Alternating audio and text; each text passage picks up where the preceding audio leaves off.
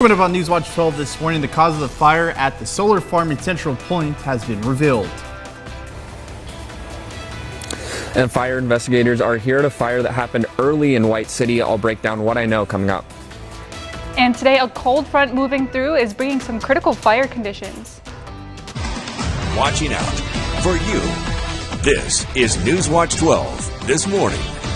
Good morning. The time is 6 a.m. on October 4th. Welcome to NewsWatch 12 this morning. I'm David Alvarado. And I'm Brinkley Hill. Let's check back in with Sarah this morning about that critical fire weather. We know fire season isn't over yet. We've seen it time after time with all these fires. So what should people really be looking out for this morning? Well, this morning we're starting out pretty cool. As we're heading into those afternoon hours, that's when we'll see these winds pick up.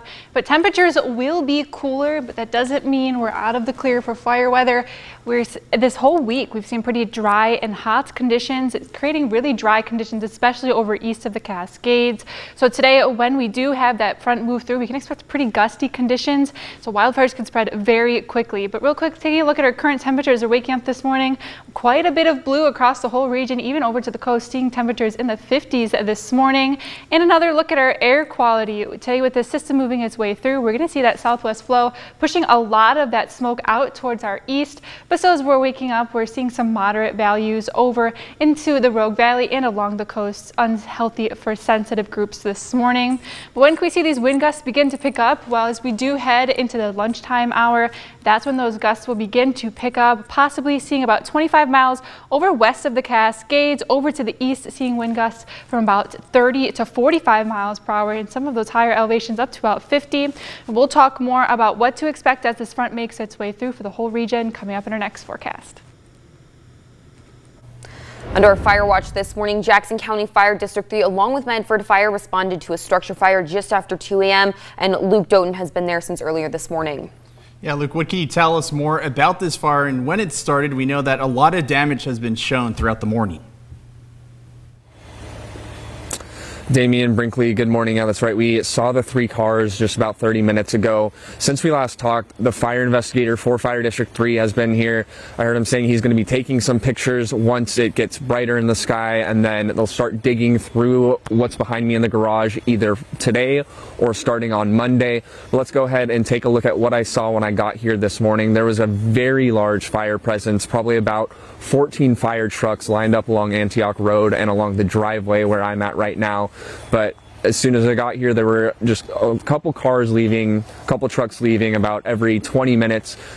The only car that's here right now is the fire investigator. There's also a company boarding up some of the windows so that they're ready to come investigate this. But that's what we know this morning. Fire is still under investigation. I'll work on talking to the fire investigators, see if they have any preliminary cause. I also did hear him talking about a gas can behind me that's in the garage that was leaking gas during the fire.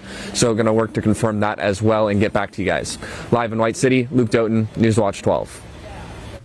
There's also an investigation into the 2 fires at a solar panel farm in Eagle Point that found that the cause of the fires were the solar panels themselves. NewsWatch 12's Rocky Walker has more on the cause and what's being done to address the situation.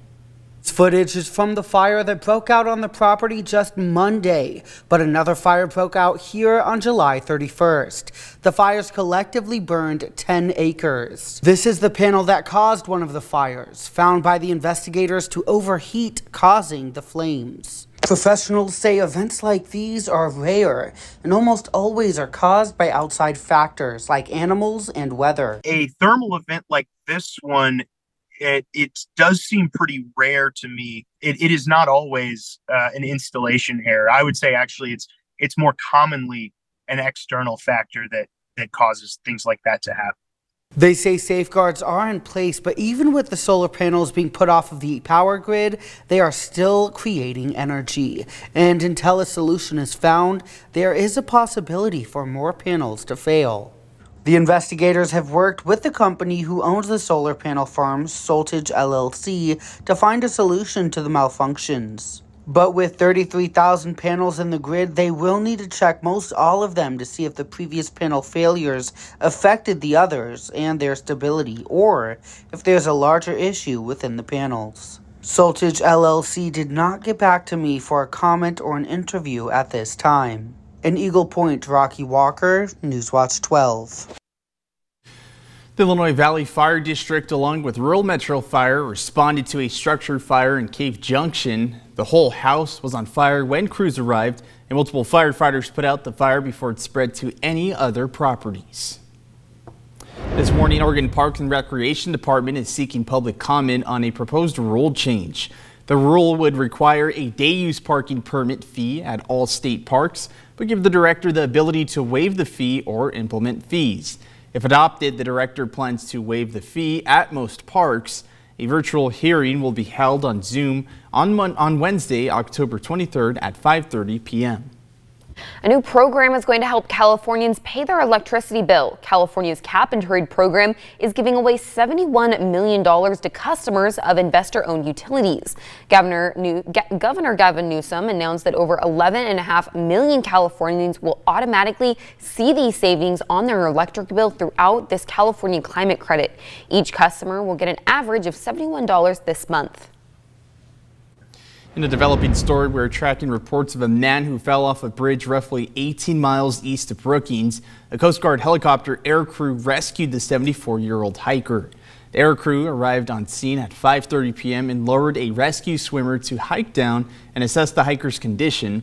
The air crew then hoisted the hiker into the helicopter and transferred him to emergency medical services at Del Norte County Airports in Crescent City. The hiker's current condition is still unknown this morning. On our School Watch, the Oregon Department of Education is releasing its assessment results for Oregon students. The report shows that learning and performance levels are up from last year. Scores still linger behind pre-pandemic numbers. 6 out of 7 grade levels showed improved math scores. Recovery and literacy scores have been slower to rise and uneven across the state. ODE has identified key areas to support and improve student performance. Those key areas are increasing investments in K-12 literacy, support for summer and after-school learning, and refining data and policy practices. And the Fred Meyer store in Grants Pass said its Coats for Kids barrels were full. Just take a look at your screen right now. The barrel is packed to the top with coat donations. And NewsWatch 12 is taking your donations of new and gently used children's coats. They're for children in Jackson, Josephine, and Klamath counties, where we have more than 50 donation barrels. This one had over 30 coats and jackets, and we are so lucky to see the community come out and support us. If you'd like to find more information on our campaign, as well as how to donate online, you can head to our website, krv.com.